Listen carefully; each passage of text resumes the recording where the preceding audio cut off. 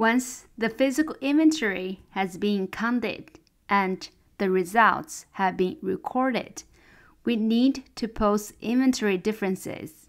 To do this, we'll use transaction code MI07 and press enter. The first field is a physical inventory document that we need to reference.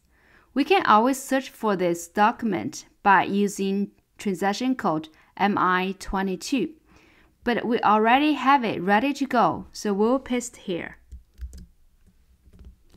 Next is our fiscal year.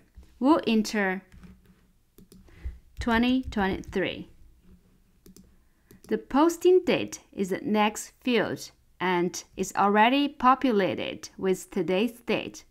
This is the date that the information is posted to accounting.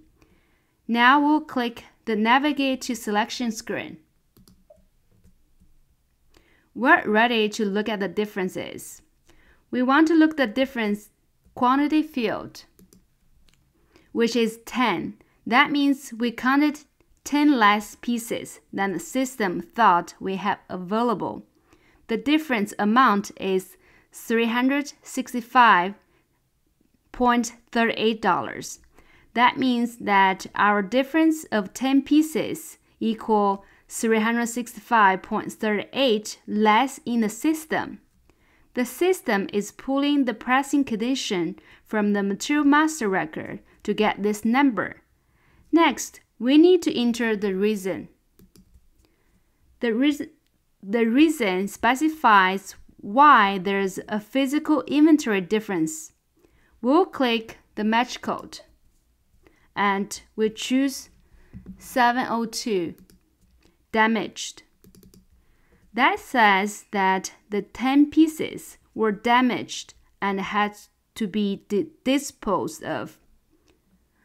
We're now ready to post this inventory difference and we'll press the Save button. The system gives a success message that the difference in the physical inventory document has been posted with a material document.